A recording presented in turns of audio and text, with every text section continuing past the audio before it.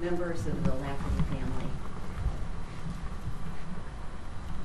I think if this case screams out anything, it screams out the fact that mind-altering substances are not an answer. Learning to live life on life's terms, embracing grief, processing it is critically important. You know, there's an adage out there that says that hurt people hurt people. That's what happened here. This is something that did not have to happen. And unfortunately it did.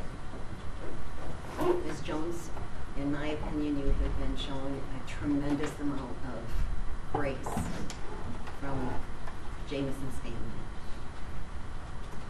Very seldom do I have victims stand up in court and seek anything but the absolute worst for the perpetrator. And yet I heard both his mother and his father expressing their forgiveness to you. I'm so thankful that they have that firm foundation of faith in which to proceed and to move forward. I was given 2 bits of advice from my parents that served me extremely well. The first was when my first child was born, and my mother told me that every day is a gift. We don't know how long we have them. Every minute, every second of every day with our loved ones is to be cherished, because, as has been so poignantly expressed here today, we don't know when our last goodbye is our last goodbye.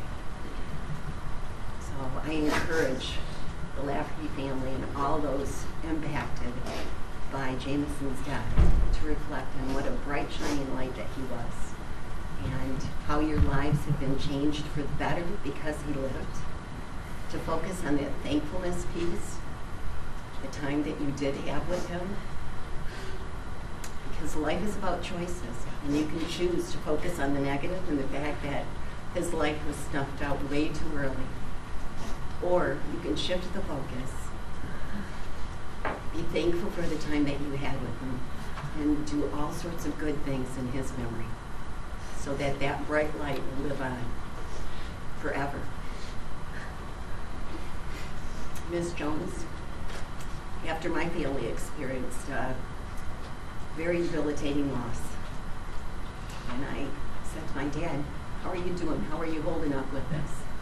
He said, "You know, I found that the quicker you accept things, accept responsibility, and do your best to make amends, that that's really the only thing that can be asked of you at this point. It's clear to me that you are genuinely remorseful for the loss that you caused in this family. And as Mr. Navis pointed out, your life has fallen far short of what we would want for somebody in our community. Having never experienced your father's protection and strength in your household, having been victimized multiple times in various manners, and then losing your own son. You certainly have experienced life's most difficult experiences. But unfortunately, you didn't do the work that was needed to process that grief, the hurt. And unfortunately, it's resulted in more grief and hurt. But what you can do moving forward is to turn from substances, recognizing that they only make things worse, and embrace a life of doing good, and doing it in his memory and in his honor. You know, I thought as I was preparing for this sentencing, very seldom do we hear in the media from a defendant who has terminated a life. Do we hear of this person going on and doing good things in memory of that light and that life that was ended? And that's something that you can do. You know, this is a time for accountability. And this court was faced with a decision early on when I met with your attorney and Mr. Lay in terms of fashioning an appropriate sentence that would hold you accountable, that would never ever begin to replace this family, but would hopefully do justice to him and to his memory and all that he was to his loved ones. There's been a suggestion here that you have life without parole, and clearly that is not an option to this court in terms of the offense that you pled guilty to. And it was important to me when I met with counsel to afford the family some sense of assurance, short of going through a trial, because that too is devastating and wreaks such an impact on families and communities. And so when I had met with counsel, and after I had an opportunity to hear from Mr. Belay and Mr. Nave, I had indicated that in the event that you were to enter a plea, that the court would cap your sentence at 3/4 of the maximum to give that assurance to the family and to you as well, so that you knew exactly what was going to happen. You know, there has been reference here that you should plead guilty, but yet from a legal perspective, it's clear to me that you were in such a sense of distress on the night that that occurred, and living your own pain under the influence of substances, that you do not have the proper recall that would be required for this court to be able to accept a guilty plea from you. Coming in here today, accepting responsibility and apologizing to the family, I think is the very next best thing that you could possibly do for this family, to give them hopefully some semblance of peace and the strength to continue to persevere each day without Jamison Lafferty. His full name.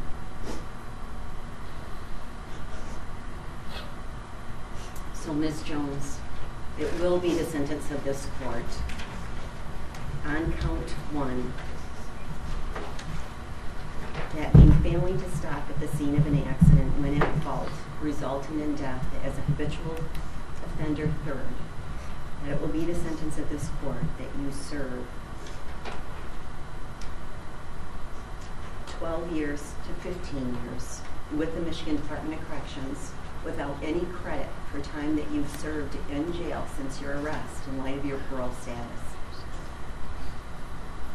On counts 2 and 3, which will be consecutive to concurrent to count 1, but also consecutive to your parole sentence, you will be required to serve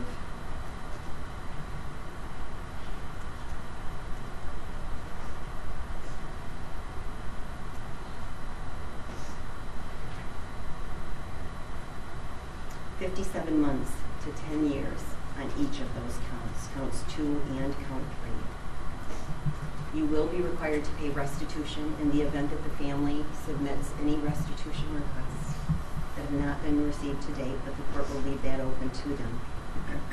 There is a crime victims assessment of $130, $550 in court costs, $2,000 in a fine, $400 in attorney fees, and $68 in state costs. As it relates to counts 2 and 3, there is an additional $68 for each count for a total of $136. And again, restitution will be reserved to Steve Lawrence and Emily Hatter, the parents of the other victims who have not spoken here today, but whom this court is very mindful of have been impacted by your actions forever as well. So Ms. Jones, you do have, in light of the fact that you entered a plea in this matter, you don't have an absolute right to appeal, but you do have the right to seek leave to appeal within 42 days from today's date. Mr. Relay just handed Mr. Nave that advice of appellate rights. If you would initial where he is directing you, and the legal file will reflect that you've been advised of your rights.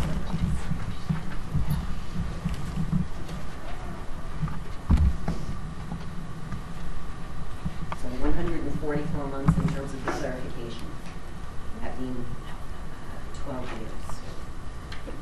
So in this matter, in closing, again, I wish the Lafferty family I'm sorry, those sentence, you said 12 and 30, correct? 12 to 15. I'm sorry, let me correct that, yes, 30 years in terms of the maximum. So what that means is that the minimum is the amount that you will be required to serve after you complete your parole sentence. And it will be interesting to see what the parole board does with that, in the sense that you are still in the midst of that sentence. So this sentence will not begin until such time as you are released on that parole sentence. So it will be up to a maximum of 30 years. So obviously your conduct and the choices that you make in prison, the people that you choose to align yourself with, will have a direct impact on how much of that 30 years you serve.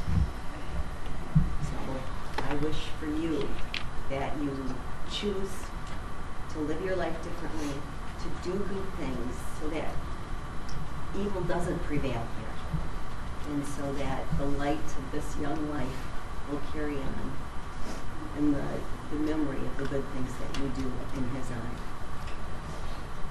Thank you. That concludes the